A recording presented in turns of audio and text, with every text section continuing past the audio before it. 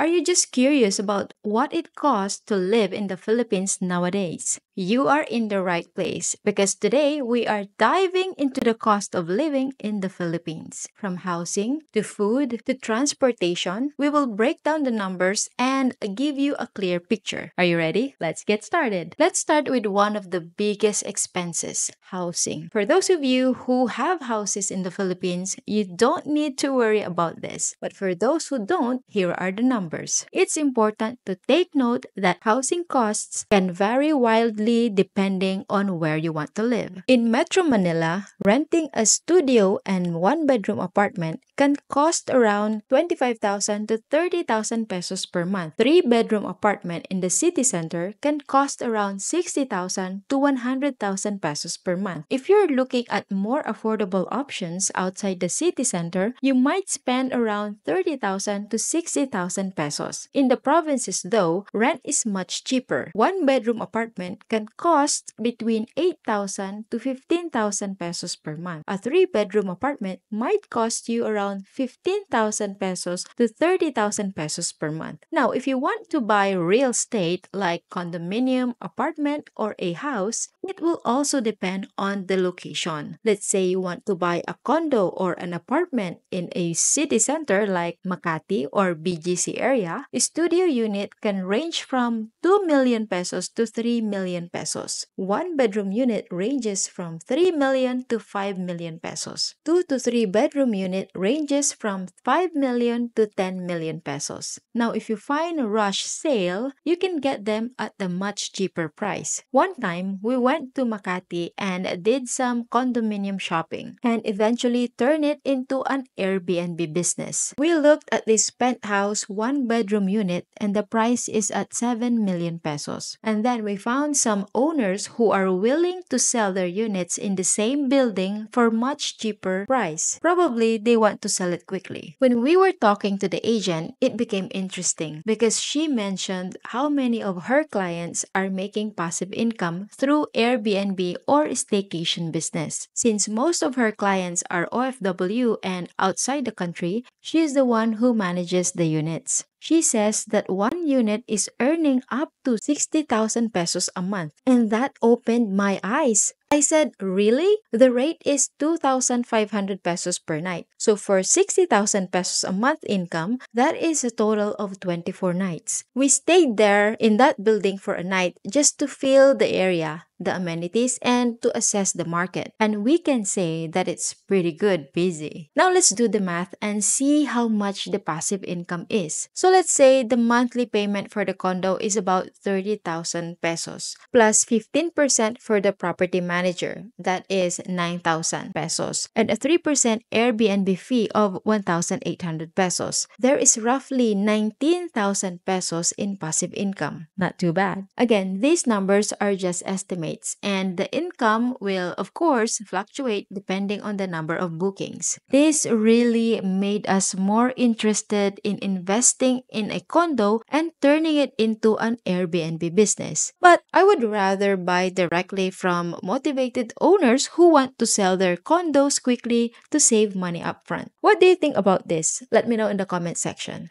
Now, let's talk about the next cost, which is the food. This will be the next big chunk of your budget, especially if you love to eat like us. One of the joys of living in the Philippines is the abundance of fresh and affordable produce. A trip to the local market for fruits and vegetables might cost you around 2,000 to 4,000 pesos per week for a family of 4. For us, a family of 5 living in the province, we give our cook a budget of 3,500 to 5,000 pesos per week. What she does is make a list of our meals for the whole week and then budget them. That is mostly fruits, vegetables, fish, and chicken. Now, the groceries are another story. The budget for our groceries is about 15,000 to 20,000 pesos per month, which includes toiletries and cleaning supplies. If you love to eat out like we do, a meal at an inexpensive restaurant costs about 150 250 to 300 pesos per person, while a 3-course meal for a family of 5 at a mid-range restaurant can cost around 2,000 to 5,000 pesos. Living in a province, we go to Manila once in a while just to feel the city life. One time we went to Rockwell in Makati to watch a movie. A movie ticket cost 395 pesos. It is super cold inside the cinema. It's like Canada. I mean, you need to bring your jackets or even a blanket to make you comfortable watching inside. I remember there is this salad bar just outside the movie theater, and it's the tastiest salad bowl I've ever tasted in the Philippines. A salad bowl costs between 300 to 400 pesos. The salad with salmon is the most expensive one. What I like about this is that you can make your own salad bowl. Food selection is a challenge in the province, especially if you want to try different cuisines. Like us, we love to eat Thai or Vietnamese food once in a while. The closest Thai and Vietnamese restaurant is in Baguio, which is about 2 hours drive from us. So every time we crave for these foods, we go to Baguio. Now let's talk about transportation. Public transport is very affordable, but can be a bit of an adventure. A jeepney ride costs around 10 pesos to 20 pesos. A tricycle ride can range from 30 pesos to 50 pesos depending on the distance. If you prefer driving, gasoline costs around 50 to 60 pesos per liter. For Grab or taxi, the fare depends on how far you will go. Let's say that from Makati to the airport, the cost is around 250 to 400 pesos. In our case, our gas cost is around 4,000 to 6,000 pesos monthly. Let's not forget utilities and other daily expenses. Electricity costs between 8 pesos to 10 pesos per kilowatt hour. Water bills are typically around 500 to 1,000 pesos per month. Internet plans can range from 1,500 to 3,000 pesos per month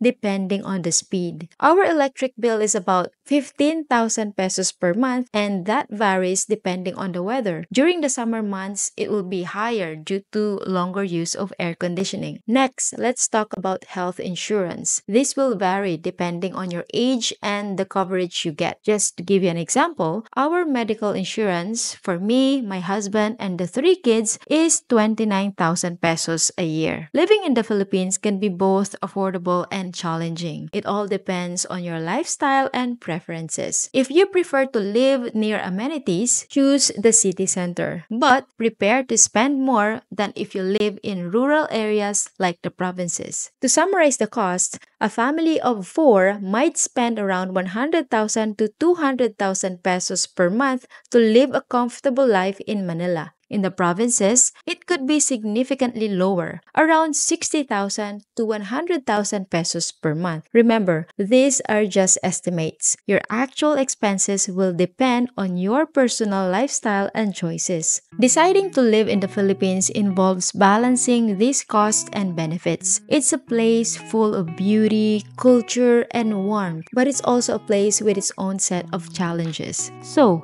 is the Philippines the right place for you? Think about what's most important for you and your family's happiness and well-being. Whether it's the bustling city life or the peaceful rural landscape, the choice is yours. Are you financially ready to stay or retire in the Philippines? Let me know in the comment section. If you want to know why we moved back to the Philippines after living in Canada for 10 years, watch this video next. Wait, have you subscribed yet? Click the button now.